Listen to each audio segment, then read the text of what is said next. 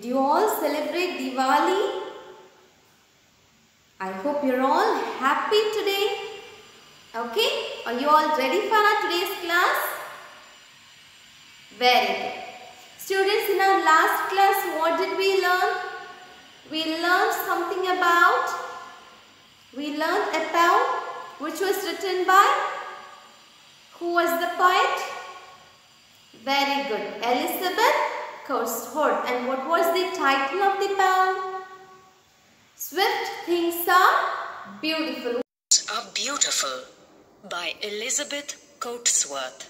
Swift things are beautiful, swallows and deer, and lightning that falls bright veined and clear, rivers and meteors, wind in the wheat, the strong withered horse, the runner's sure feet, and slow things are beautiful, the closing of day, the pause of the wave that curves downward to spray, the ember that crumbles, the opening flower, and the ox that moves on in the quiet of power. What do you mean by swift? Swift means speed, quick, rapid. Okay, swift. A name of a car is Swift, right? Swift means speed. Okay, and the title of this poem is taken from the first line of the poem, because it is not, this poem is not only talking about swift things, it also talks about things which are running slowly. Am I right? The first stanza is all about things are all about speed and quick, and the second stanza is about the slow process. Is that clear, students? Okay. And the poet used so many imageries in this poem. Am I right? How the lightning looks like. The lightning is compared with blood veins, and the imageries. Imageries means we can imagine, or in our mind eyes we could visualize the picture, or the sounds which we could hear automatically. We could imagine the sound, we could imagine the visual images. That is what called imageries. Already we have learned about this in the writing skill, that is poetry writing. And in this poem, the poet Elizabeth Courtesworth talks more about things, or more about animals, or the process which are taking place very quickly, and also she talks more about the things which are happening slowly, yet they are beautiful. This is what we have learned in the poem, Swift Things Are Beautiful. Once again, shall we read the poem, students? So, all of you take your textbook, take your English textbook and take page number 58. Take page number 58. Shall we all read it together? Okay. Swift things are beautiful. Read it along with me, students. Already we have read the poem twice or thrice. So now you can read it with me, alright? Swift things are beautiful, swallows and deer, and lightning that falls, bright, veined and clear, rivers and meteors, wind in the wheat, the strong withered horse, the runner's sure feet.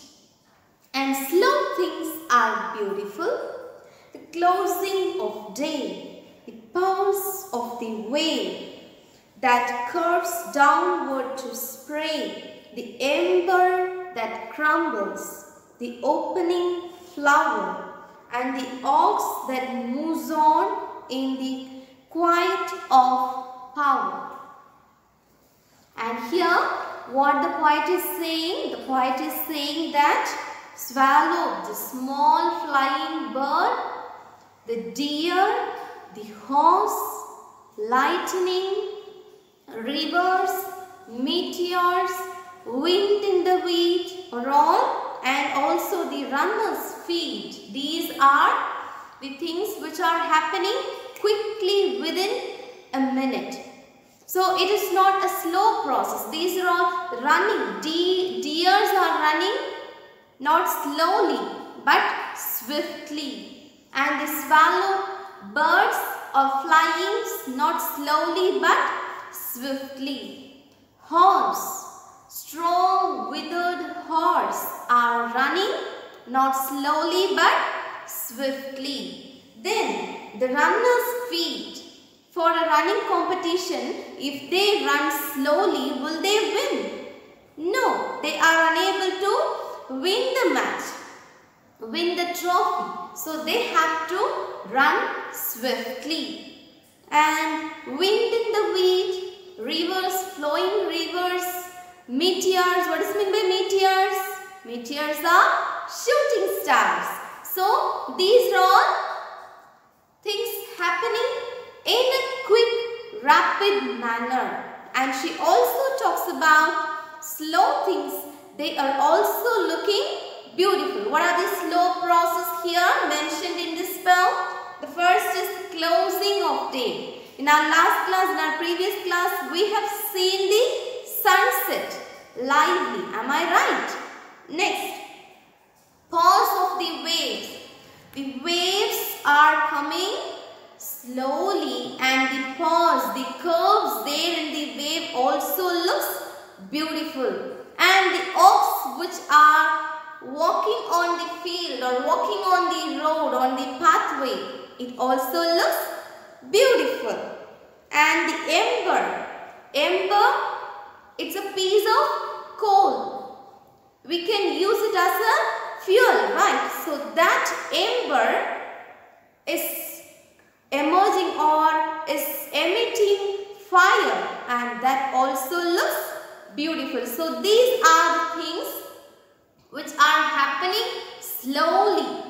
So here the point is saying, Elizabeth Corsworth is trying to say that everything around us is beautiful, but we are not observing everything around us. We are not appreciating the beauty of sun, of moon, of everything around us. Are we appreciating the beauty? No.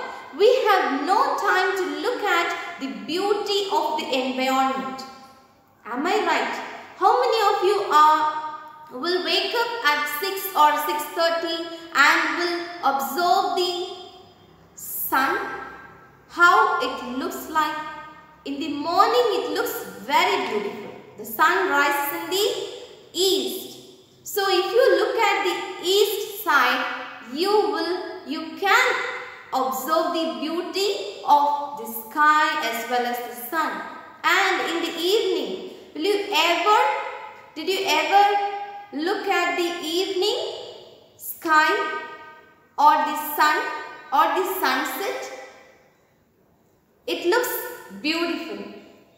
The rivers, the streams, everything around us looks beautiful, but we are not looking at them and we are not ready to appreciate them because we have no time to look at the beauty of nature, because we are very busy to study our lessons, to earn money, to run behind money, to watch television, to eat, to sleep, but not to appreciate the beauty of nature. So here the point is compelling, or the point is advising us to appreciate the beauty of nature, because everything around us is beautiful, whether it is a slow or fast or swift process or swift thing, but it is beautiful. This is what the message conveyed by the poet Elizabeth Corsworth. And here she used the poetic device, that is imagery. While reading the poem, we can imagine or visualized images will come across our mind. So that is what called imagery. This is the poetic device the poet Elizabeth Costwood used in her poem. Swift things are beautiful. What does it mean by swift? Swift, speed, quick. Alright. Now, take page number 59. Take page number 59, students. Okay. Comprehension. Arrange the following in increasing order of speed. Number them from 1 to 5. So we have to arrange the given things, animals, name of a river, meteor is there, something. We have to arrange it in an order from increasing order of speed, from slow to quick. Alright, shall we do? The first one is river, second meteor, third deer, fourth an opening flower, and the next is runner. So what will be the first one? That is from slow process to speed and quick process. The first one is opening flower. It's a slow process. The number one is an opening flower. Number two, a river. When comparing with meteor, deer and runner, rivers are running a little bit slower than the deer and meteor and also a runner. Okay? River is number 2. Third, a runner. Third, a runner. The fourth is a deer. Fourth is a deer. Deer will run faster than a runner. Okay? Next, the last one is a meteor. Meteor will come from the heavenly body and it comes quickly within a fraction of a second. We cannot imagine the speed of a meteor which reaches the earth. Okay, so this is the fastest of all these. Okay, the first is an opening flower, second a river, third a runner, fourth a deer and fifth is meteor. Alright students. Next, explore language, imagery. Already we have learned, we knew that what is imagery in a poem. Am I right students? Okay, now let me read this. As you already know, imagery is the use of descriptive language which helps represent objects and ideas more effectively and create pictures in the reader's mind. So these are descriptive languages which are creating pictures in our mind, in the reader's mind. While reading the poem, we could imagine some pictures, that is visual image. If we could hear some sound, then it is sound imagery. Okay. Now, swift things are beautiful is rich in examples of what swift and slow phenomenon in nature look like. These images add to our emotional response to the poem as in the line, and lightning that falls bright, veined and clear. So they have given one such examples of imagery here, that is and lightning that falls bright, veined and clear. So the lightning, we all have seen lightning, but the imagery they add here is the lightning looks like a blood vein. It looks like a vein in our body. What is the use of veins? Veins are transforming blood. blood. They are blood vessels. Blood vessels. So here, bright, veined and clear. The lightning looks like bright veins. Okay, so this is an imagery here. Next, you have learnt about visual imagery till now. Till now, we have learnt about visual imagery, but there are so many varieties and types of imageries. Poets also use imagery to talk about the other senses. So they have given some types of imageries which are arresting or which talks about the sensory images or senses. The first is visual imagery. Visual imagery, with the words we can imagine a picture through our eyes. Auditory imagery, through the words in the poem, we could hear something. Okay, the thunder sound. If they have written something about thunder, then we could hear automatically through our imagination. We could hear the thunder sound. That is auditory imagery. Next, olfactory imagery. Olfactory imagery talks about smell. If the poem talks about the sweets we prepare for festival, something like chicken gravy or fried rice or anything you like the most, some food item, or the smell of a flower, of saffron, of lavender. So we could, with those descriptive words, we could feel a beautiful aroma, beautiful smell. That is olfactory imagery. Next, gustatory imagery. That talks about the taste. Already I told you. At first I talked about chicken gravy. We could smell as well as we could taste something. Ice cream or cake or chocolate. So with these words we could taste something, right?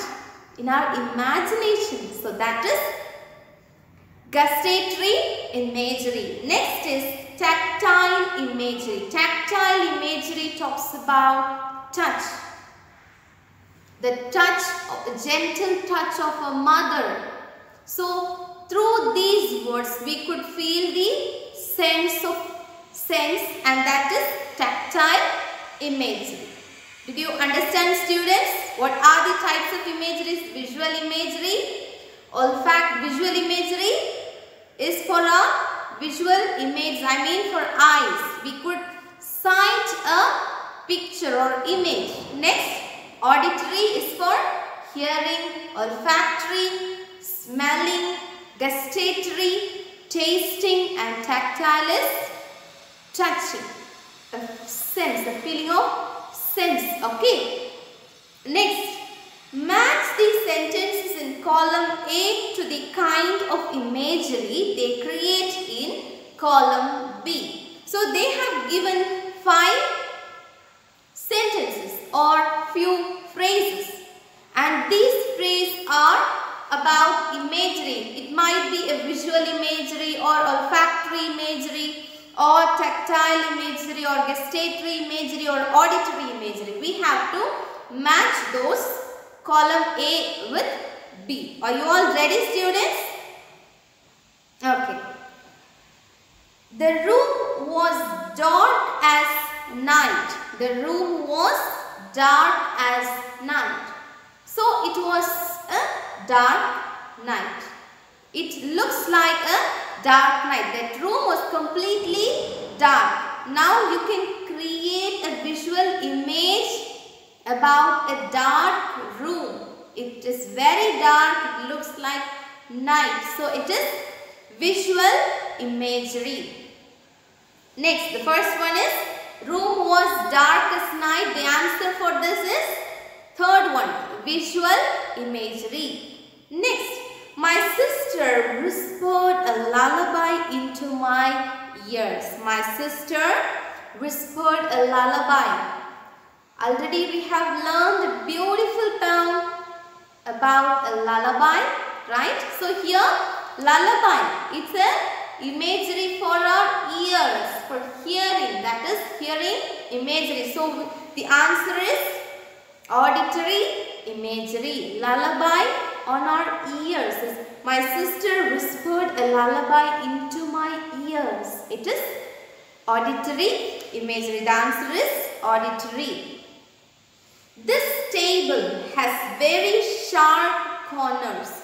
This table has very sharp corners and it is tactile imagery. The corners of the table are very sharp, which means if we touch the corner of a table, we could identify it as very sharp, right? So it is tactile imagery. This orange is very sour. It is the taste of orange. So it is gustatory imagery. Very good. She whiffed the aroma of melted butter. Aroma, smell, and so it is olfactory imagery. Did you all complete it, students? Okay. Next, here are some quaint and loud things. Take turns to use imagery to describe them to your partner. Now, as you are at home, you have to do it by your own. We cannot complete it as group. Alright? The first, the wind at twilight. You have to find it out. What type of imagery is this? Wind at twilight is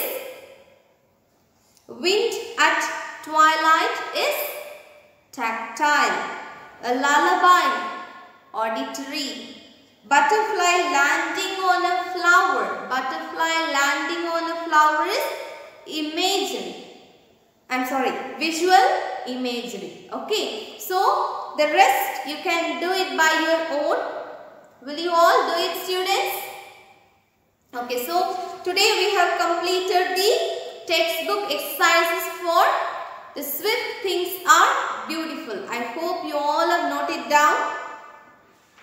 And try to do the last textbook exercise, that is just now I read for you and we have done the first 3 and the rest of the 3 you can do it by your own. Will you? Students, I hope you all have understood our today's class. Try to do the textbook exercise by your own. If you have any doubts, you can ask me. See you all in the next class, students. In the next class, we are going to learn a new fresh topic. Until, take care. Thank you.